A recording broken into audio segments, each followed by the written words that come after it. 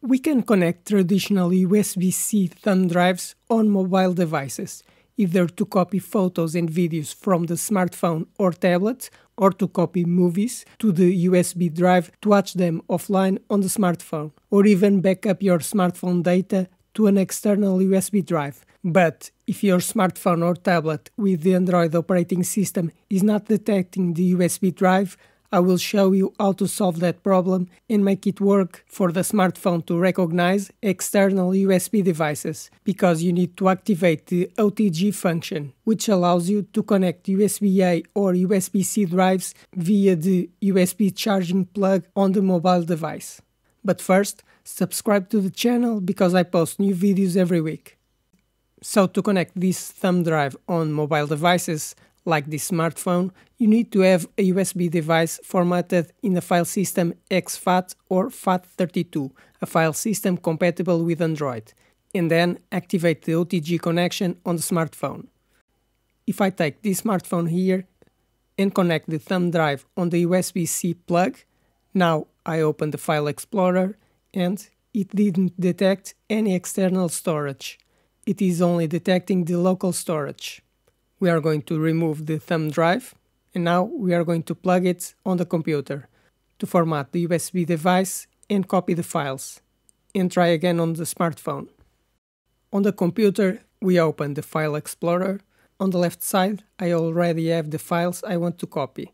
Now we are going to connect the thumb drive. It is already detecting the USB device.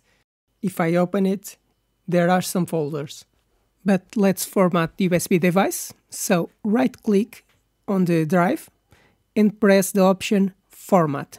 Right here, we are formatting the correct USB drive. In the file system, it also has the option ttps, but we'll choose exFAT to be compatible with Android. Choose Quick Formatting and click Start. It only takes a few seconds and the formatting is completed. If you open the device again, we can see that it's completely empty, without files or folders. Now I will copy this photo and also a small video to the USB drive.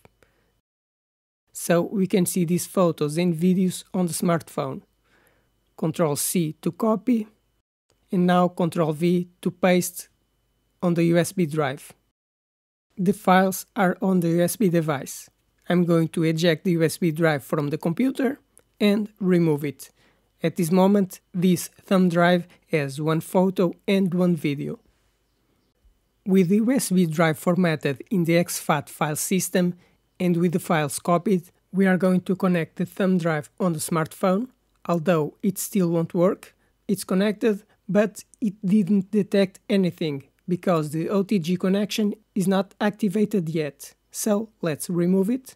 To activate the connection, open the settings, go to the bottom of the settings and choose System Settings.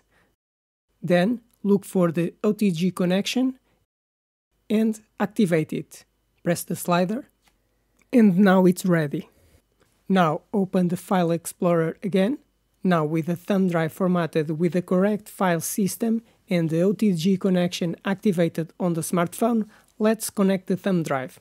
Let's see if it works now, and it's detecting the external USB device with 124 GB. Open that device, and because we are on an Android system, several common storage folders are created. But here we have the two files copied, the photo as we saw on the computer, exactly, and the video that I can play. So everything is accessible directly from the USB device.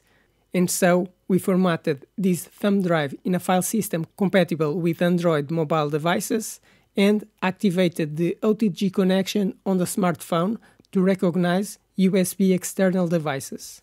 So you can copy contents to the thumb drive on the computer, such as photos, videos or movies, to be able to watch them offline, and then just plug it in your smartphone with the OTG connection, and you will be able to watch those photos, videos, documents or movies directly from the USB device connected to your smartphone.